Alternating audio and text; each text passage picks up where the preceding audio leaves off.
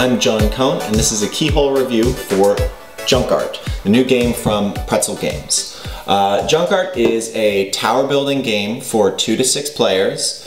In it you are trying to stack together pieces to put together a piece of junk art that will get you more followers and more points than everybody else.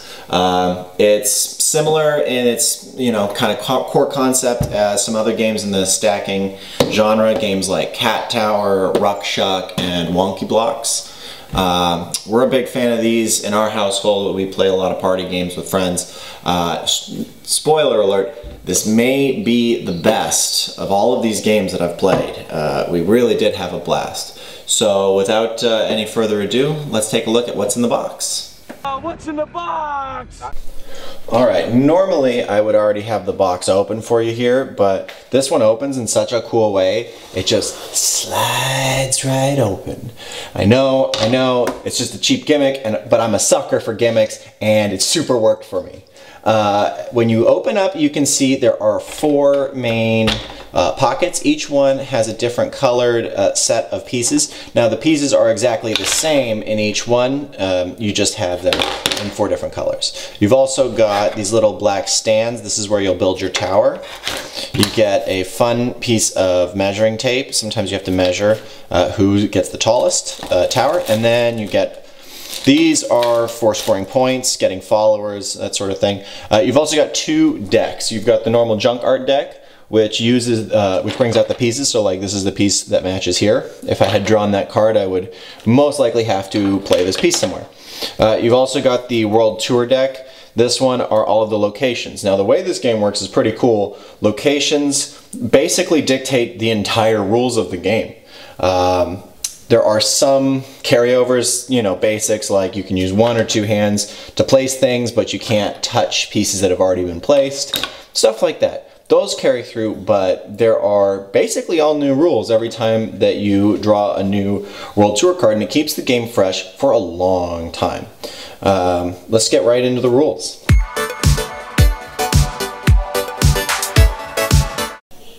So as I said before, there are a lot of different ways that you end up playing this game. The goals of building the towers changes wildly from round to round. In one round, you may have 10 cards, and you have to get through those 10 cards as fast as you can. And of course, each card is 1 piece from the box that you have to place on your little base here. It could also be where each round you only get to place 1 piece, and then you move round robin to the next person's base and you have to build on their piece of art. Or you could even have one where there's just 1 single tower in the middle of the table and everybody's contributing to that together. So the game works in a lot of different ways, but for the demonstration purpose of today's video, I'm just going to do a standard build. I'm just going to kind of draw cards from here until I build something that falls. Now, falling in this game typically means that you lose 2 or more pieces off of a thing. So there's a little bit of leniency. So, go to the first card. Here we go.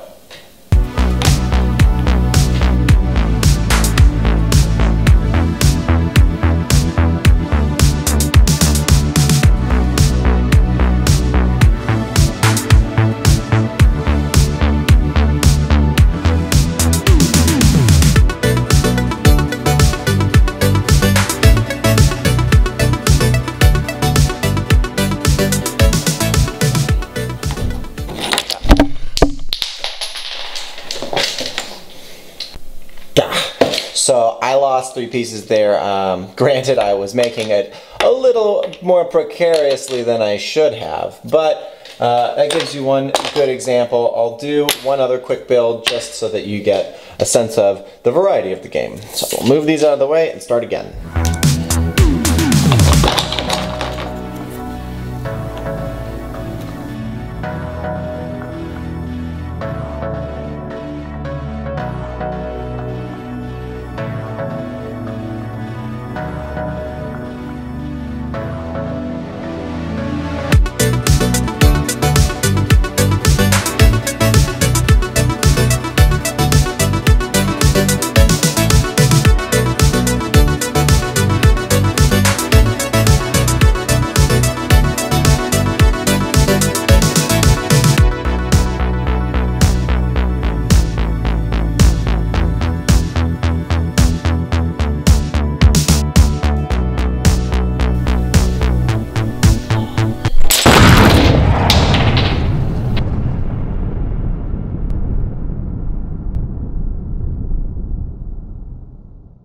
Alright, now let's take a look at a couple pros and cons to the game. As you can see, I've built a couple more structures here. They are very precarious, but you can really get a sense of the variety and how many different things you can do. For instance, you can even start hanging things off of other spots if you start getting into a jam vertically, and that's one of my favorite things of the game, is how much it kind of forces you to think outside of the box. Not every round is trying to force you to build the tallest tower in the world. Some of them want you to try to get pieces that are either the same color or the same shape to touch each other so that you can score extra points. Sometimes you just need to be able to put the most pieces in, and so vertical may not be your best selection. So things like these longer pieces or these kind of block S pieces that have these little grooves to insert things can become extremely valuable when that happens. Other pluses are that, you know, I just can't stress enough how fresh this game feels every time that you draw a new card.